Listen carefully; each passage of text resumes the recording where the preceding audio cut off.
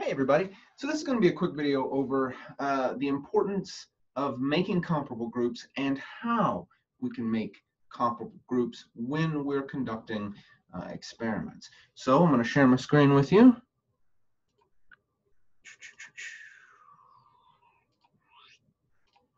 There we go. All right, so got a little PowerPoint for you, maybe it'll help you follow along. All right, so let's get right into it. So remember that when we want to make a causal claim, one of the three requirements is that we can't have any alternative explanations for any difference that we might find. So again, let's put this in the context of a simple experiment where we're manipulating one IV, we're measuring one DV, and our IV only has two conditions. So we have an experimental and a control condition. In order for us to say that our IV causes any kind of change in our DV, we have to satisfy the three requirements of the causal claim. And I go over these in depth, or a little bit more depth, in one of my other videos. Be sure to check that out. But for here, we're going to focus on the ruling out alternative hypotheses. The other two, of course, are ensuring temporal precedence and ensuring covariation. But put those aside. Let's say that we're manipulating our IV prior to measuring our DV, so temporal precedence is satisfied. And let's assume that the two are correlated. Okay, so now how do we satisfy that third requirement of ruling out alternative hypotheses? Well, the logic of an experiment is that we do this by making every other alternative hypothesis null, by ruling them out. And we do this by making sure everything other than our IV that we're manipulating, everything other than the condition that our participants receive before completing our measure of our DV is identical. All right. So there's a ton of things. Well, before I go on to that, so let's put this in the context of an experiment or an example experiment. So let's say I wanted to manipulate rejection, and I wanted to say that affected self-esteem. So our IV is rejection, control. In the control condition, they receive no rejection. In the experimental condition, they're rejected. And then we're measuring, everybody receives the same measure of self-esteem. Okay. Now, a lot of different things could push people's self-esteem around. I mean, a lot of things. All right. Their optimism, their history, the history of negative events in their life, their social support, their rumination habits. Seriously, tons and tons of different things could affect their self-esteem measure. So then, and in fact, many times when I'm talking about research and experiments in my classes, I'll often have students bring up, well, what about if they just blah and they insert some subject variable, an individual difference variable, all right? Well, that is a potential alternative explanation if certain practices of experimental control have not been taken. Okay, so we use certain methods of experimental control to rule out all these subject variables or any other alternative explanation. All of these alternative explanations are threats to our internal validity, our ability to truthfully say that our IV affected change in our DV. Okay, so we use these methods of experimental control, methodological and statistical, but in this video we're just going to talk about methodological, to rule out those alternative competing hypotheses. Now, the two main types of methodological control are holding things constant and balancing. So holding things constant refers to when in an experiment we try to make everything in that experiment other than the conditions of our IV, all right, the same. Okay, I'm going to talk more about that in a little bit. Balancing is a tactic of methodological control in which we try to make sure that subject variables, like those ones we were talking about with self-esteem earlier, like optimism or negative life experiences, we try to balance those out among our groups because we want our two groups to be identical. If we can make our two groups on average identical in every subject variable, in every external condition, if we can make our two groups identical in those regards, then none of those individual difference variables or subject variables, environmental conditions, none of those can be used as alternative explanations. If we keep the experiences of the two groups identical in every way, except for the condition that we're manipulating, then those differences aren't alternative explanations. So holding constant rules out any differences between the two conditions, and balancing rules out any threats caused by differences between our participants. So we're going to talk about in this video those two kinds of methodological control. Again, holding constant is making sure everything other than the IV, the levels of the IV are the same. That's holding constant. And so holding everything in our procedure, in our study, in the two conditions, the same, except the two levels of the IV. And then balancing is when we try to assign equivalent numbers of individuals with various different qualities and experiences. We try to assign equivalent numbers of those individuals in every one of our conditions. All right, so let's talk about holding constant first. All right, so again, right, when we're holding constant, we want to make sure that the experiences that our participants in every single one of our conditions, our experimental condition, our control condition, if we have an independent variable with 3 levels or more, we want to make sure that the participants' experiences in every one of those conditions are identical, except for our IV. We want the only differences between the experiences of each of those conditions to be the levels of our IV. Everything else we want to hold constant. So, for example, let's say that in the experimental condition, you're having participants read a abstract. Let's say you're doing a study on the effects of abstraction on memory, right? So you in the experimental condition, you're having people read an passage, a little story that's very abstract, right? But in the experimental or in the control condition, you're having them read a passage or a story that's very concrete, right? Abstract, so that you're talking about very hard to think about, unfamiliar concepts that you can't point at a thing and say that's it. All right, that's abstract. Concrete, however, is very nuts and bolts. If something's concrete, you can point at it and say that's the thing. All right, so I can talk about language in abstract terms. It's a system of communication, but I can also talk about language in very concrete terms. English is language, German is language, etc. Or examples of language. All right, so let's go back to our reading test example. So we want to see how abstraction affects memory, right?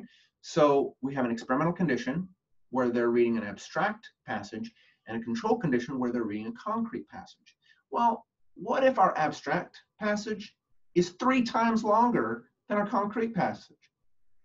If that's the case, then we've created a confound. We've created a threat to internal validity. All threats to internal validity are confounds. We've created a situation where, yes, maybe if we find any difference in memory, yeah, it might be due to abstraction, the fact that one passage was abstract and the other was concrete, but it also may be due to the fact that the abstract passage was 3 times longer. So if I'm giving them a reading task, I would want to make both passages equally long so that the length of the passage doesn't become a confound, doesn't become a threat to my internal validity. All right, so in that way, I'm keeping the experiences of the people in my abstract reading condition and my concrete reading condition similar. I'm making them both read for an equivalent amount of time, or at least I'm making sure that they read an equivalently long passage. All right, what about a self-regulation test? So let's say, in one condition, I'm having participants read through a passage and they have to mark out every letter E that they see in the passage, right? Well, in the other condition, I might just have them read the passage. Well, so I've satisfied the fact that you know, that they're reading the exact same passage and I'm just having them control one than the other. But now other differences between those two conditions might pop up, like the average amount of time it takes. And that becomes a confound. So we would have to do things to make that aspect of the two groups' experiences equivalent. Because again, we want to make sure that the only difference in the experiences of our two conditions is our IV, right? The thing that we're manipulating. Everything else we want to keep constant, okay? We want to hold it constant. What about the stimuli, all right? Because, you know, sometimes for a number of reasons, we'll be showing participants stimuli and we'll ask them to react to it. So for example, in a lexical decision task. In a lexical decision task, we ask participants to decide whether or not a string of letters that we show them on a computer screen is a word or not. And so we might show them the word kale, K-A-L-E, right? And they have to decide as quickly as possible whether that's a word. And if it is, press a button that indicates yes. And if it's not, click a button that indicates no, it's not. And we want them to do that as quickly as possible. Well, we want to make sure that our words, kale, cat, dog, dad, are equivalent to our non-words, XLE, FBTR.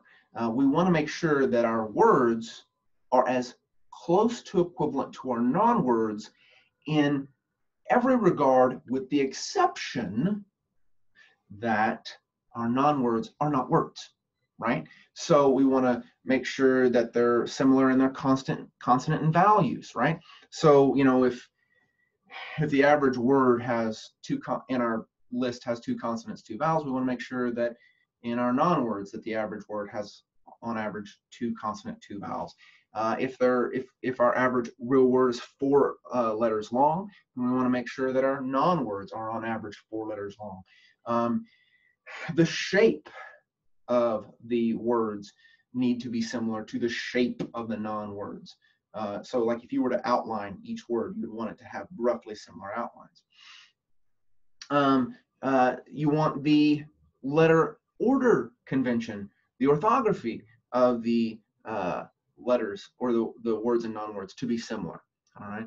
But again, you want only the fact that the words are words and the non-words are not to be the only difference, right? Everything else you want to hold constant, okay?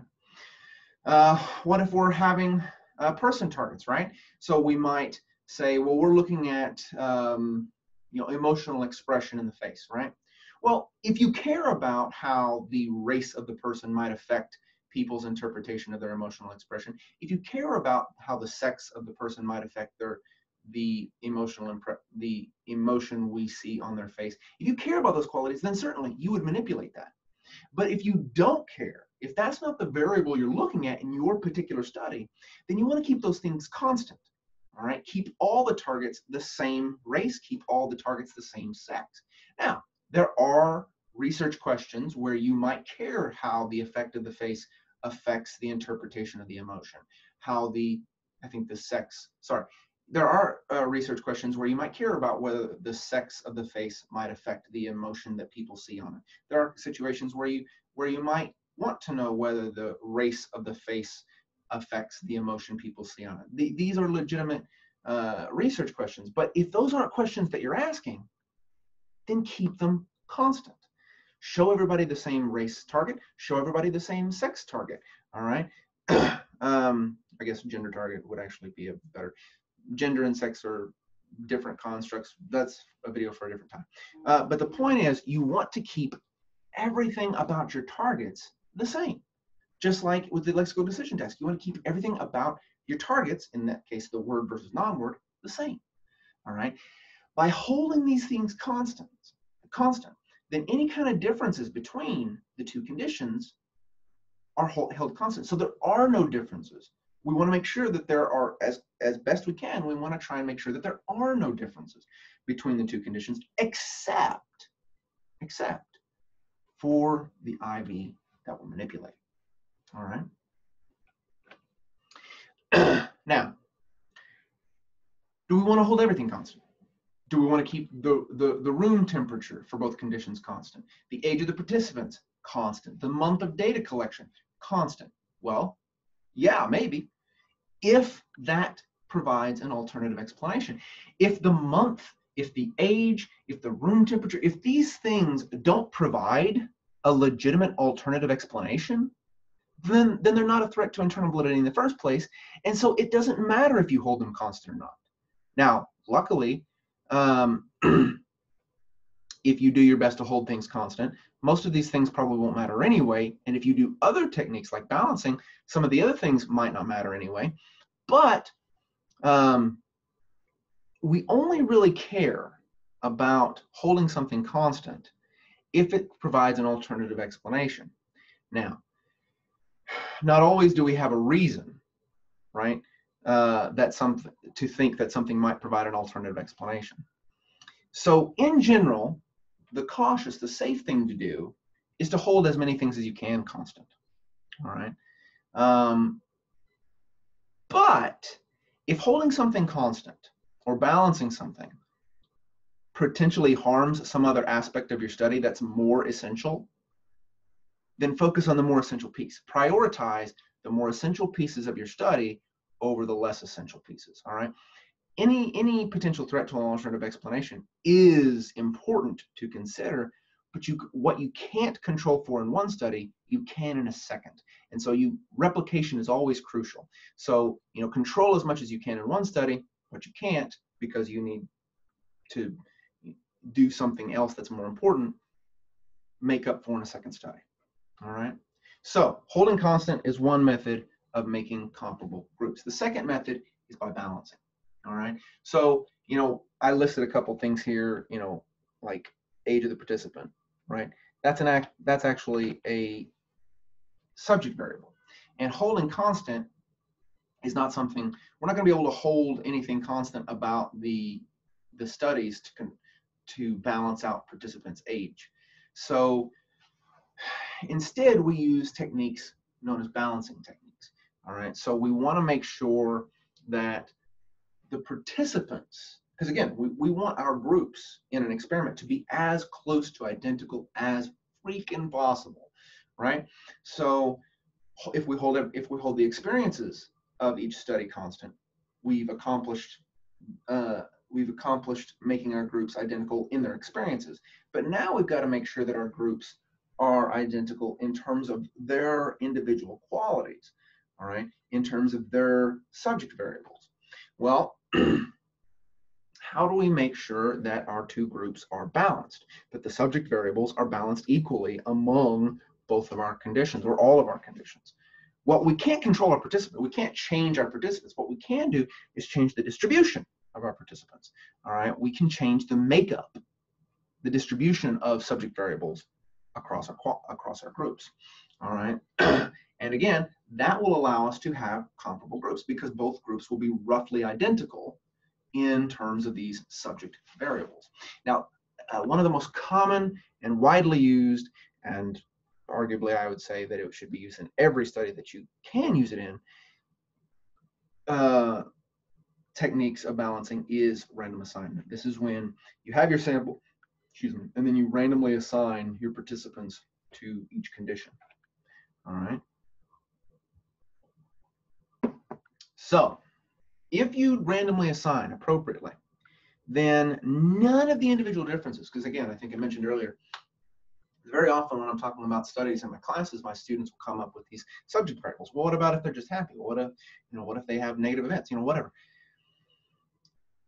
If the study has used random assignment, and almost every study that can use it does, then both conditions, all conditions, are going to have an equal number of happy people, an equal number of sexes, an equal number of genders, an equal number of extroverts, an equal number of aggressive folks, an equal number of insert any subject variable you care about. If you've properly randomly assigned, then none of these individual differences will matter. When I say they won't matter, they always matter. But what I mean is they won't be potential alternative explanations because every condition, every level of your IV will have an equivalent number of those folks. So they won't have a disproportionate, they won't have an unbalanced effect on any one of the conditions. All right. Now, does random assignment always work? No. All right, because it is random. All right. We often think, and this is a cognitive quirk of humans. We often think that randomness looks orderly. All right. We often think that if we randomly assign, you know, let's say I randomly assigned people to two conditions. Well, we would assume that it would look like 1 0 1 0 1 0 1 0 1 0 1 0 1 0. That's not random. All right. Instead, randomness comes in spurts. All right. So something that would look random would look more like 1 1 1 1 0 1 0 1 1 1 0 0 0 0 0 0 0 0 1 1 1 0 1 0 0 0 0 0 1 1 1 1 1. So it would come in spurts. All right. So randomness, truly random, doesn't look random to us. But because of the true nature of randomness, because again, remember, randomness comes in spurts, right? So if it's 0 0 0 0 1 1 0 0 1 1 1 1 0 0 0, right? Depending on a sample size, the sample size that we use determines where we cut off those spurts. All right. And then if we just look at what we've got, we might have an unbalanced sample. All right. So yes, in any one study, random assignment can fail. This is why we replicate. All right. Because if you replicate a study enough times, then random assignment does work. All right. The more samples you have, and if you randomly assign every time, then across all of those studies, everything's balanced out. All right. This is why you never want to take a single study as great evidence for something. All right. A single study is always a first step. It's a little bit of evidence. It's not definitive. One study will never prove anything. In fact, I would argue nothing ever proves anything. But we can have a lot of evidence for something or a little bit of evidence for something. And one study only ever provides you with a little bit of evidence for something. You want a wealth of studies. So for example, in my field of social psychology, the area that I'm an evolutionary social psychologist, but most of the stuff I read is in just social psychology, or at least it was in grad school. And in social psych, it's frowned upon heavily to try and publish a single study publication, all right, because of the reasons I just told you, all right. As far back as the 70s, our flagship journal, the Journal of Personality and Social Psychology, no longer accepted single study publications. In fact, I don't think I've ever seen one in that journal in particular, and very rarely in other journals. All right. So, yes, random assignment can fail in one study, but if you replicate it, and you replicate it many times, random assignment does the job. Well, an alternative to random assignment, an alternative method of balancing is matching. This is when we pre-test a sample, and then we choose people from that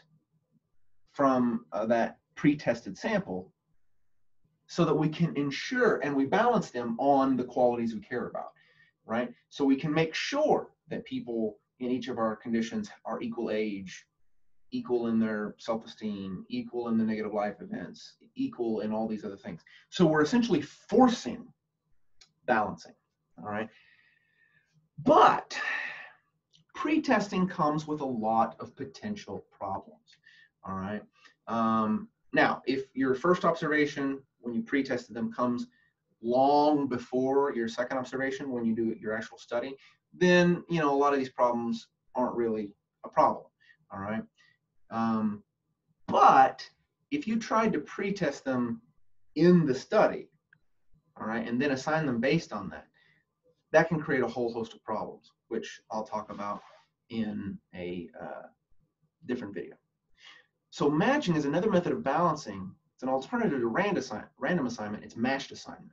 This is when, again, you pre-test them and then assign them to group based on the qualities that you want them to be balanced on. And that, my friends, is that. All right, guys, that's it for this video.